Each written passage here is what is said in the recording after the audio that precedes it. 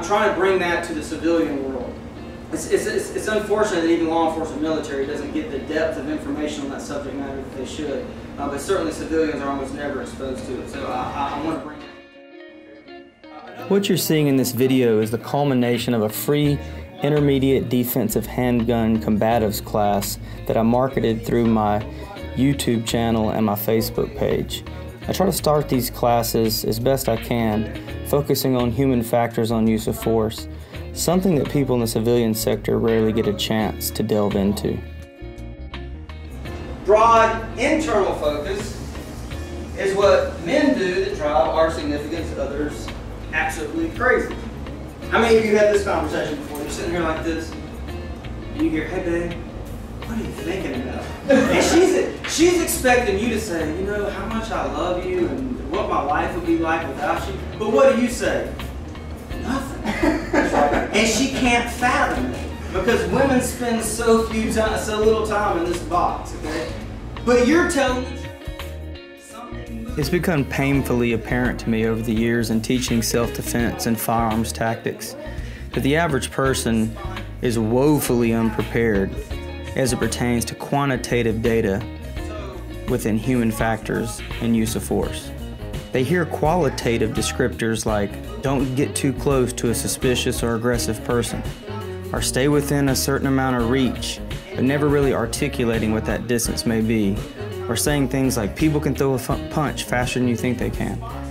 All this qualitative information without ever making it quantitative, without ever really putting a number to it. And even if you're not a math-minded person, it's amazing how powerful numbers can be when you apply them to practical information that they can see right in front of them. I'm going to teach you an offensive knife fighting tactic to teach you a defensive principle. Don't go to Walmart and kill somebody and tell them that I said you could do it in a class. I'm telling you that it's possible, and I'm telling you that it's ethical or right. Okay? I'll take it a step further, and this is a bold statement. It's impossible to defend, and it kills them 100% of the time. So I'm going to teach you how to kill a guy 100% of the time with a knife, and it's impossible to defend, and to prove it to you, I'm going to do it right here. And even take it a step further.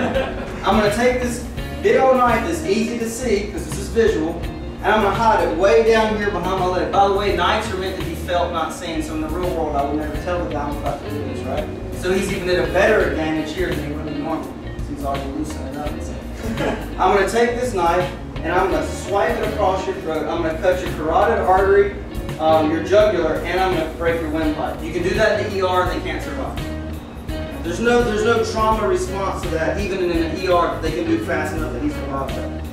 For all intents and purposes, you're decapitated. And the only thing I'm not severing is the spinal column, which is irrelevant because all the blood loss he's going to lose from his brain and not be able to help. Where are they going to sew it first? The jugular, the carotid artery, the windpipe? They got to pick one of them, and the other ones are killing you in the process.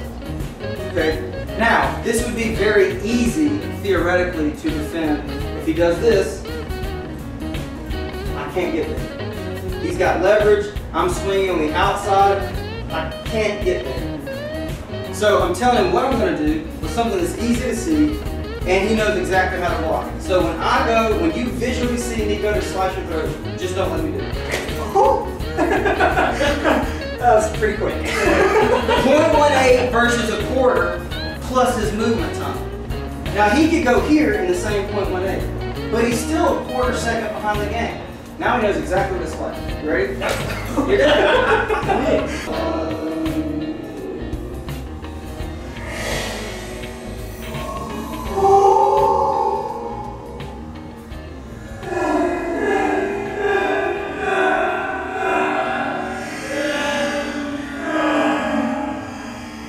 You're dead. Yeah. It's the same reason this works.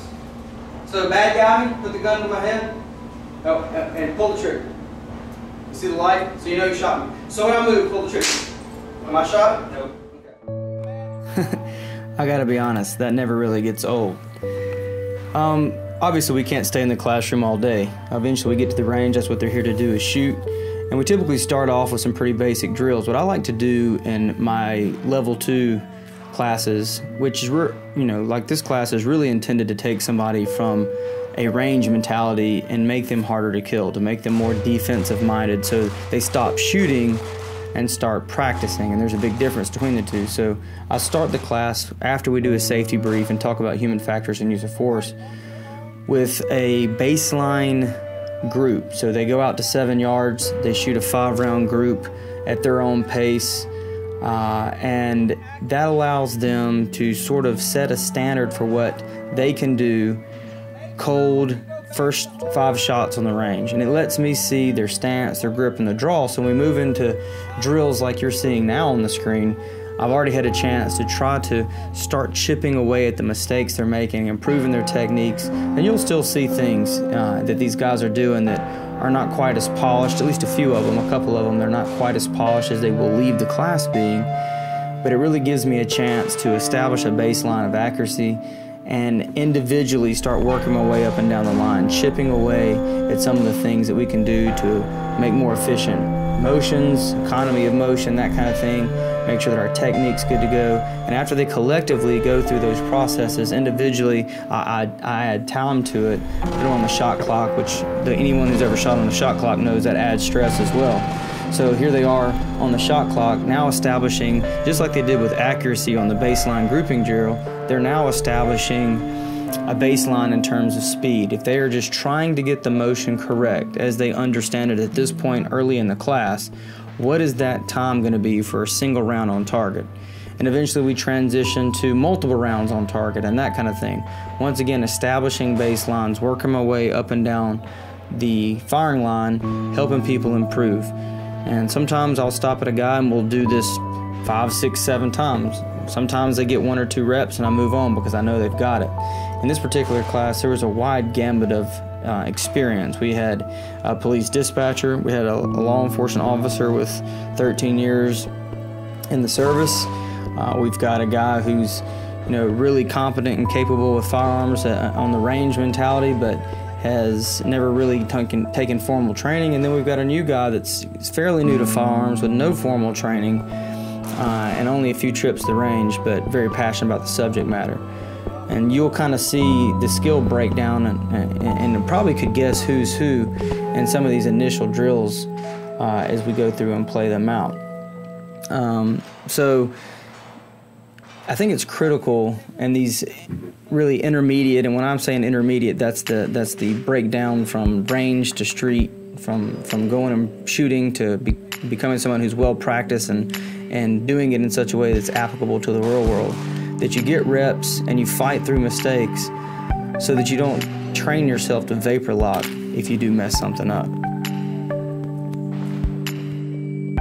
It's amazing how nerve-wracking it can be to be the only guy on the firing line with a shot Glock and a group of your peers watching you shoot. In this case, the guy you're seeing shoot right now, he's the least experienced guy on the range, and so that's adding a lot of pressure.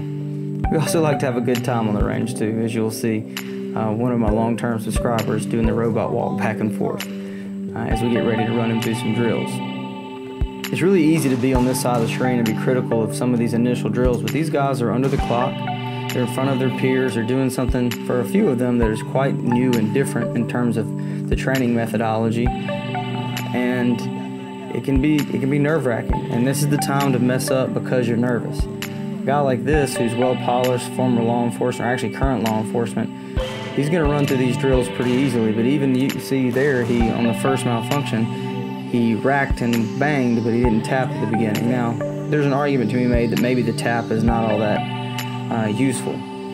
Eventually we got into more dynamic stuff. We start shooting around cover and concealment, and I'm also making these guys work their way down cover and concealment, moving from cover to cover, or from concealment to concealment, and then transition to their offhand and work back to the left. These were all right-handed shooters, and you can see some of these guys have never put a gun in their left hand, never even considered it, never even shot behind cover and concealment or understand the methodology of it. So these are the real-world factors that you don't necessarily get on a static pistol range, but a competent instructor can put you through the paces and get you in a position that in the real world, when the rounds fall down range or fly down range, what's the first thing most people are going to do if they don't absolutely have to immediately return fire and there's nowhere to go? I mean, I guess if you're in an open field or an open parking lot, there's no cars anywhere or barricades, you're just kind of alone and unafraid, and you got to do what you got to do. But most people instinctively are going to dive behind cover and concealment or run to cover and concealment and set themselves up, even in a home defense scenario.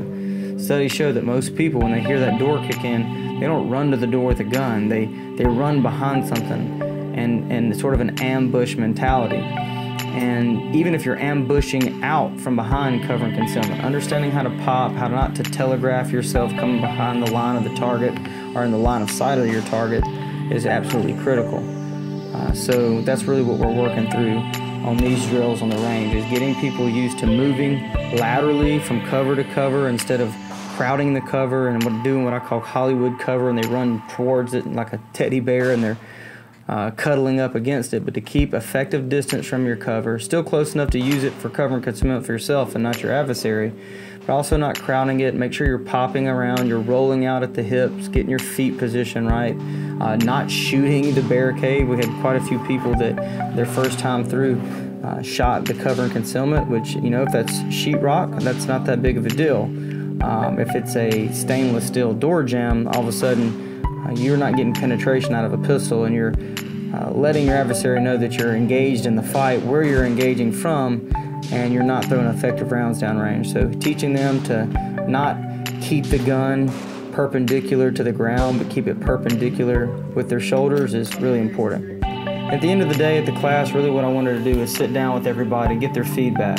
They all had various experiences coming into this, and all offered really good feedback for how I might take what they experienced and adjust it for future classes, and really put together the best intermediate pistol class we can that only takes, 6 hours to do, which is really the mission of the day.